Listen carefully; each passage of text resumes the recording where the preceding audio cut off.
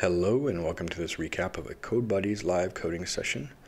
Code Buddies is a global community of amazing people who help each other become better at software development through conversations on Slack and peer-to-peer organized study groups and virtual hangouts. In yesterday's hangout, we added a new feature to the Western Friend website, or extended on a feature of magazine subscriptions. We'll hop over to the website real quick and take a look. For context, on the Wagtail admin, we have a subscription section, which we have worked on in previous sessions. This gives us a table to view all the previous subscriptions and add a new subscription.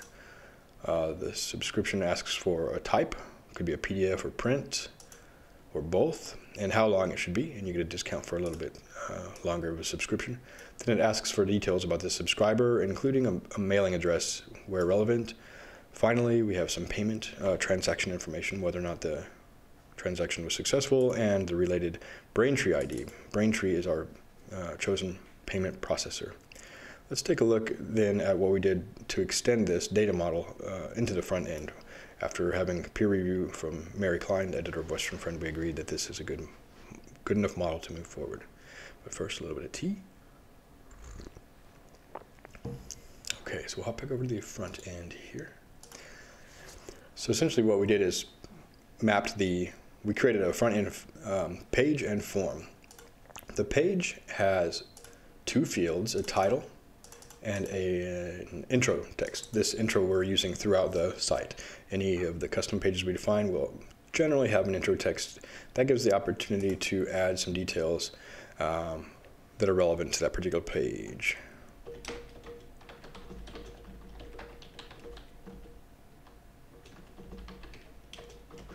For example, I can edit this, publish the change. When I view it live, we'll now see that the intro text has been updated.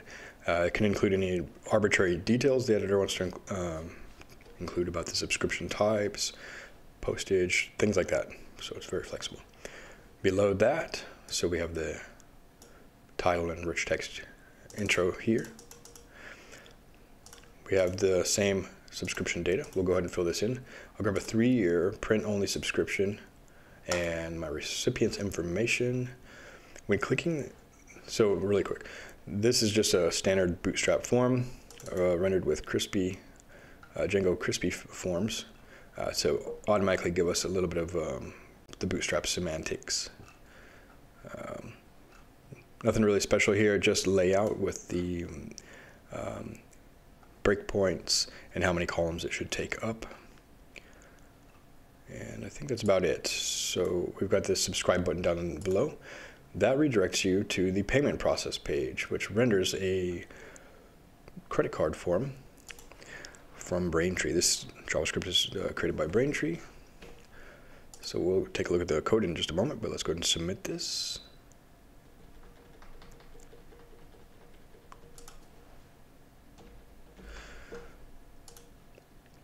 And it's payment was successful. Now, if we go to the Wagtail admin subscriptions section, pardon the little overlapping here. I'm not sure if this is something I can enhance later, but we have a new subscription, regular price for 3 years. I can inspect that subscription. It's got a calculated price there. It's paid. This payment was successful. I can edit it, get all the subscriber details here, the address. And if I want to cross-reference it with our payment processor, there's the Braintree ID. I couldn't figure out in Wagtail how to make this a read-only field. It looks like it's a feature request. So it's possible that somebody could edit this and save it. Not the best in this particular case because we don't want to lose that reference. So I added a little help text here that says, please, don't edit. It's used for cross-referencing purposes.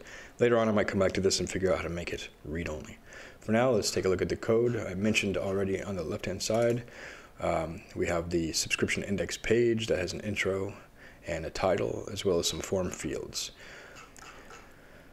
The most interesting part of the coding, and it was a little bit challenging, was to define the model for a subscription index page and help take those form submission and validate the data. So we created a class called subscription index page. It inherits from the Wagtail default page class, which has a lot of functionality for free. It gives us a title, does some slug handling, and gives us reverse path, search and optimization, a lot of good stuff.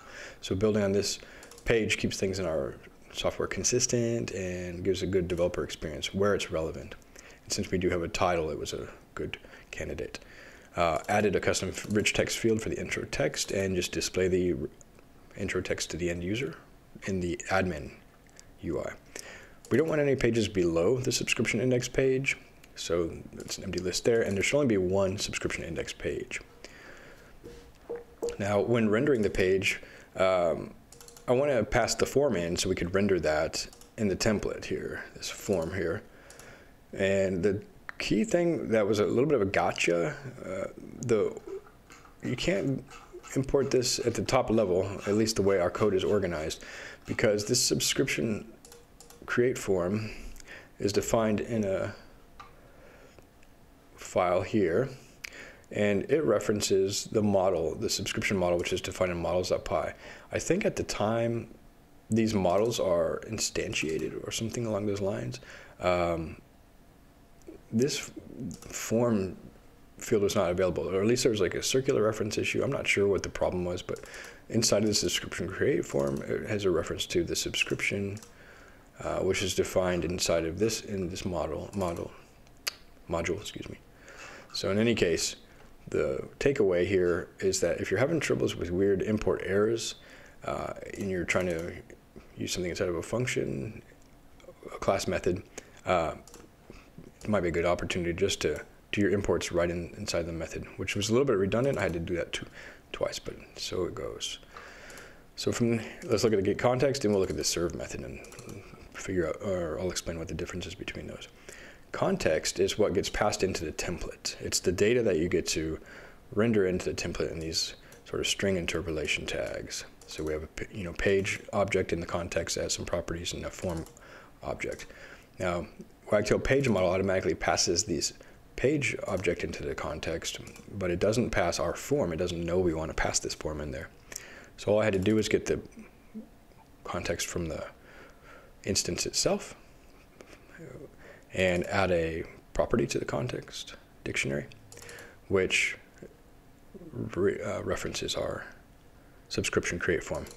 Returning that context passes it right into the template there, and then I could refer to it as whatever the key was here. The other thing we need to do is when the form is submitted, oops, actually this is at the top, it's going to post the data to the server at the same route. This action is not necessary anymore, but for backwards compatibility and older browser support, you can leave the action there and put a hash to indicate that it's going to submit it to the same URL. Now this serve method is essentially Wagtail's equivalent of a Django view. Wagtail does a lot of things for you without having to think about it, including mapping URLs, generating forms in the admin section, and creating views. But when you do need to override the view handling, then you would define the serve method of the page instance. And here, all we do is get a reference to the subscription creation form. We check if we're getting post data, meaning the form has been submitted, and grab the post data and create a new form with that post data. We call it subscription data for clarity. Then we can check if it's valid.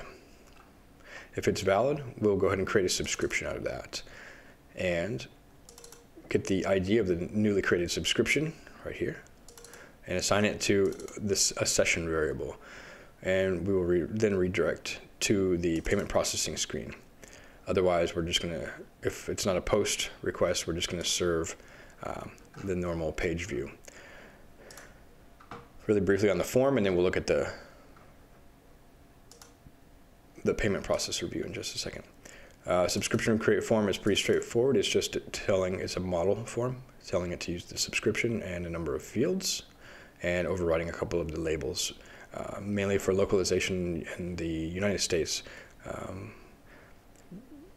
address schema, so to speak. The final thing we'll look at is this payment process view. We had written this payment process relating to the bookstore in quite a number of sessions ago, I suppose.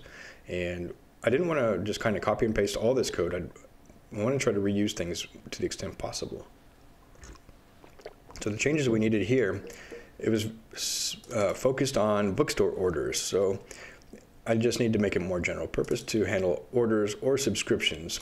Now, one thing we have to make sure is that we're not going to have both an order and a subscription coming in here somehow at the same time, or an old session variable sticking around from a bookstore order, because it'll check the bookstore order first and then grab a related order entity. But this might not be the context we might be trying to subscribe. So down below, I'll show you how I handled that. But in any case, we're pretty sure that there won't be an order ID and a subscription ID in the session context. So if it can't find an order ID, then it should have a subscription ID. There might be a case where there's neither, and I'm not handling that here, so I'll admit that. But if it finds a subscription ID, we're going to try to get it from the database, the subscription table. And they're both just an entity, database entities. So we're going to check if it's a post, which and if so, we're going to get this payment nonce, which is generated of the card data. I'm not sure exactly how the nonce works, but we're not actually handling the card data on the server side. We're not storing it. We're not really touching it here. So Braintree makes this really secure by passing in this nonce, and then we create a Braintree transaction with the total cost. I had to just make sure that both the orders and subscriptions have this get total cost method, and add the nonce and settle it right away, submit it for settlement. Then make sure it was a success, mark the entity as paid, and store the transaction ID in the related entity. So in the subscription, that way we can cross-reference those. Here's the key. We clear out the session variables at this point to make sure there's no more subscription or order ID present in either case, and redirect to the done. Otherwise, we can redirect to cancel, and the user would have to restart. If it's just a GET request, we're going to generate this Braintree token and render the payment form and let the user enter their data. And then the Braintree JavaScript handles it on the client side. This is standard JavaScript. We didn't edit this during the live coding session. This comes directly from the Braintree documentation. In any case, this is a pretty much high-level summary of what we accomplished in this live coding task. The main thing I learned was that Wagtail page models have this serve method that basically acts as a Django view. The same thing you would write a views.py for, you can now do also in Wagtail. You can define writing your Wagtail page models. So again, this has been a continuing live coding series on Code Buddies. Hope to see you around the community. There's a lot of other great coders here. We're all teaching and learning from one another. So thanks again for watching, and have a great day.